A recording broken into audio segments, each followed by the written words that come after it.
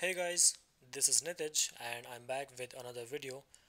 In this video, I'm going to explain the difference between call, apply, and bind in JavaScript and how we can use them.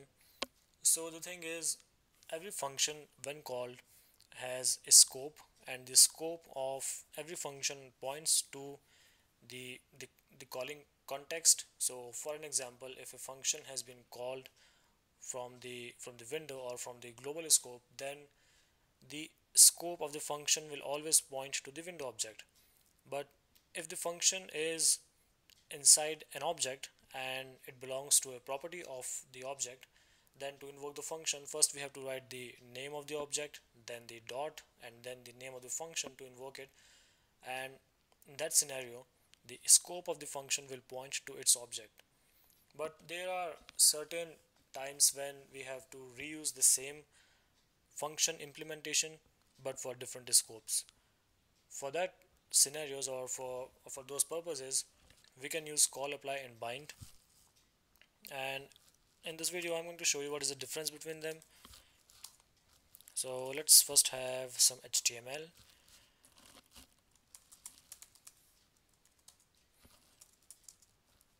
Now over here we have an object which is named as object1.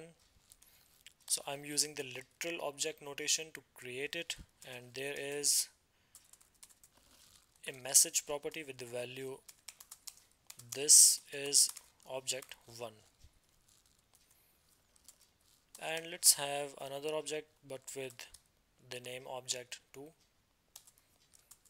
Okay, now what I'm going to do is I'm going to use call for object1 and apply for object2, but before that we need a function so that we can call it, and the name of the function is call me with a couple of arguments which are named as arg1 and arg2. Now in this function, what I'm going to do is I'm simply going to log the value of this message property, because I'm going to send in these objects as the value of the this keyword of for the scope of this function. And for that we need to use the this keyword because this always points to the calling context. So this dot message, and let's also have the values of the arguments which we are going to send in when we will be calling call and apply and bind. So along with the arguments, and then let's have the values of the arguments.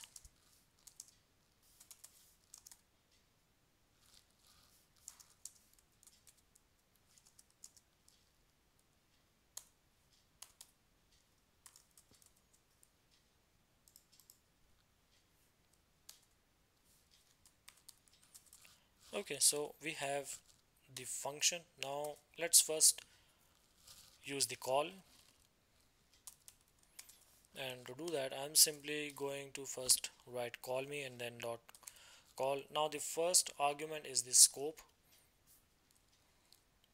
and for that I'm going to use the object1 as the scope of this call me function when we are calling it using the call function. And then after that, let's also send the value of the arguments, and the value is I think hello and world. Okay, let's see and let's hope that it will work. And yes, so now this message is logging on the console, which is first the value of the message property, which is this is object1, because we have sent the object1 as the scope of this function. So there's the message, this is object1, along with the arguments hello and world, because we are also sending in the arguments. And now let's get to use the apply. Now the syntax is of apply is also the same like call, but there is a difference which is, instead of sending in the arguments by separating them with a comma, we need to send the arguments in an array. So let's have some different arguments. I think let's have them high there. So now this message is being printed using this call, and this message is getting printed using this apply. So in the apply call, or in the apply function call, the message of object 2 is being printed along with the arguments which we have sent, which are high and there. So the message is, this is object 2 along with the arguments high and there. So it's easy, right? And I usually prefer call because call is very much synonymous with the meaning of a function call. And we can also use apply in certain cases. So let's say, for example, we want to find the max of an array. Then what we can do is we can simply call, I think, math dot max along with sending null as an argument, and then the array, which is actually, we also have to put apply over here. So apply accepts its arguments in the form of comma separated values. Actually, max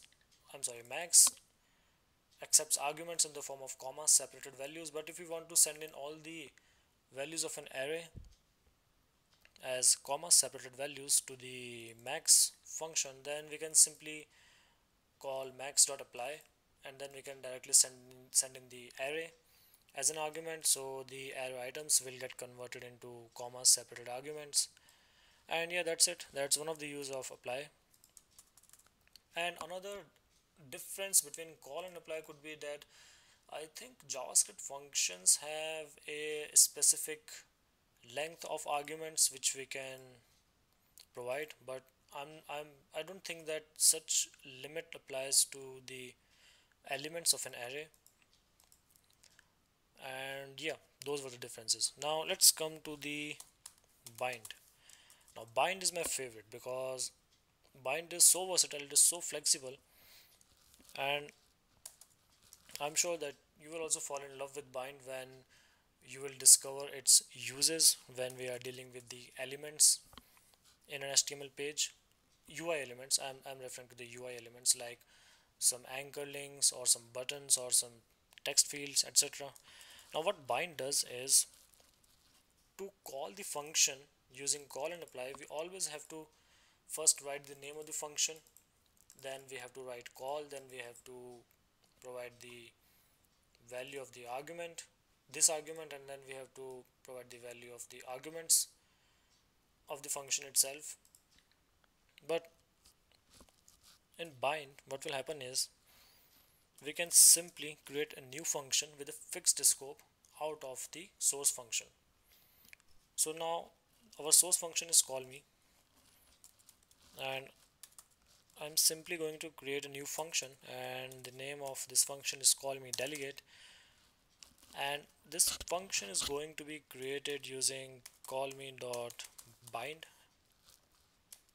And for this argument, let's have another object and name it object 3 to distinguish between all the objects. And that's it. Now let's also send some arguments. Let's use the same ones, hello and world.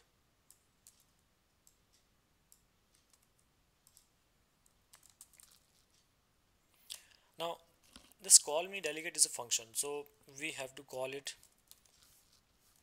again in another statement. And let's comment on this one for a while. So now, as you can see, when I'm calling this call me delegate, then I have not provided the value of the scope or this keyword, and I have also not given the value of the arguments.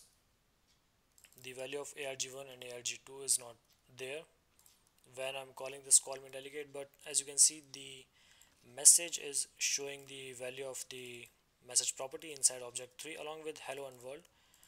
So this is kind of a fixed function which will always have fixed scope and fixed argument values, and this is very useful when we are assigning events or event delegates to any input on the UI, because what will happen is we can reuse the functionality or the implementation of a single function for different elements, and we can create delegates out of the functions, and then we can assign them, or we can wire up the delegates with the events.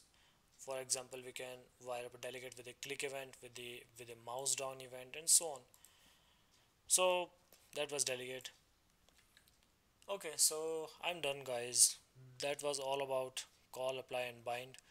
There are a number of different examples and scenarios in which they could be used, and I think I am going to cover them in a separate video. I hope so. So thank you for watching this video, and thank you so much for listening to me. For any questions or any suggestions or ideas for new videos, you can use the comment section. And thank you for your time. Bye.